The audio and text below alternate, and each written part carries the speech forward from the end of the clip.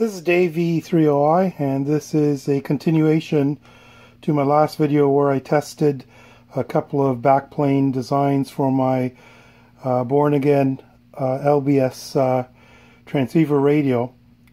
And what I wanted to do in this video was just talk about some of these modules I created and why I created so many modules, because they actually do work, but they just don't work in that backplane that I created and I demonstrated in my last video.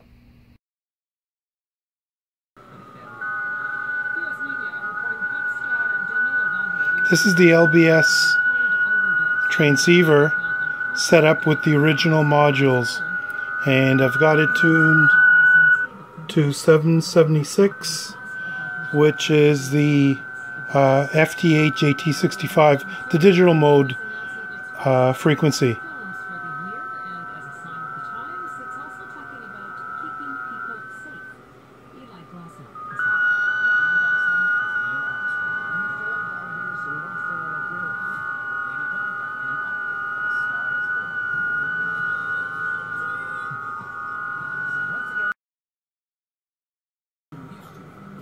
So I've now connected my Born Again modules, Born Again LBS modules. There's the mixer bandpass filter, and there's the bidirectional amplifier, and I still have it tuned to 7076.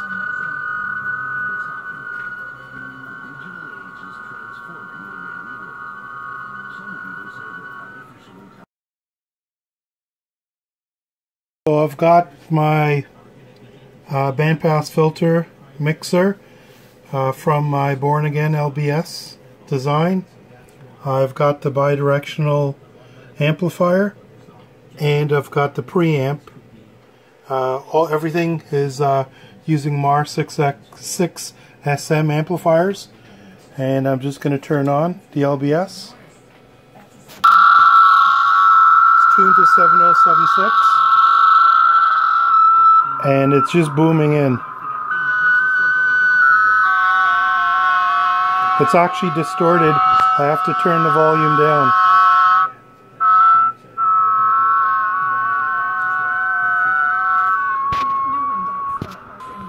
I've now got my XG3 connected, and it's putting out minus 107 dBm. Same configuration, MAR6SM preamp, MAR6SM bidirectional amp, and my 81 mixer and bandpass filter, and you can clearly hear the minus 107 signal. It's just booming in. For example, that's a minus 73. It's an S9 signal, and I have to actually turn the volume down. It's just absolutely booming in, loud and clear.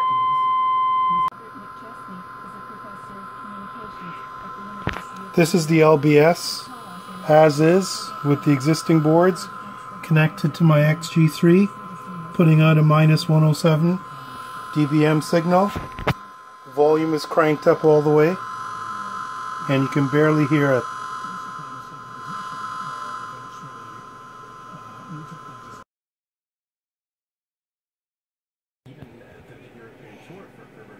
Here's the LBS radio, and here I've got the Born Again amplifier. It's got a mixer and audio and mic amp, and I've got it connected up to the LBS. I'm just going to be checking it to see how well it works. So I've got my XG3 putting out a minus 107 dBm signal.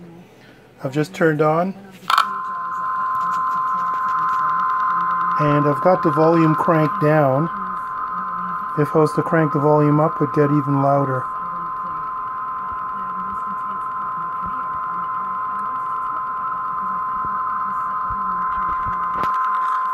So that's a minus 107 dBm signal.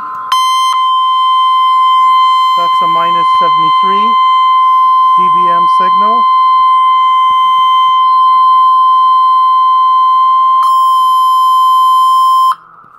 and that's actually using a 81 mixer, LM386 amplifier, and a simple mic preamp.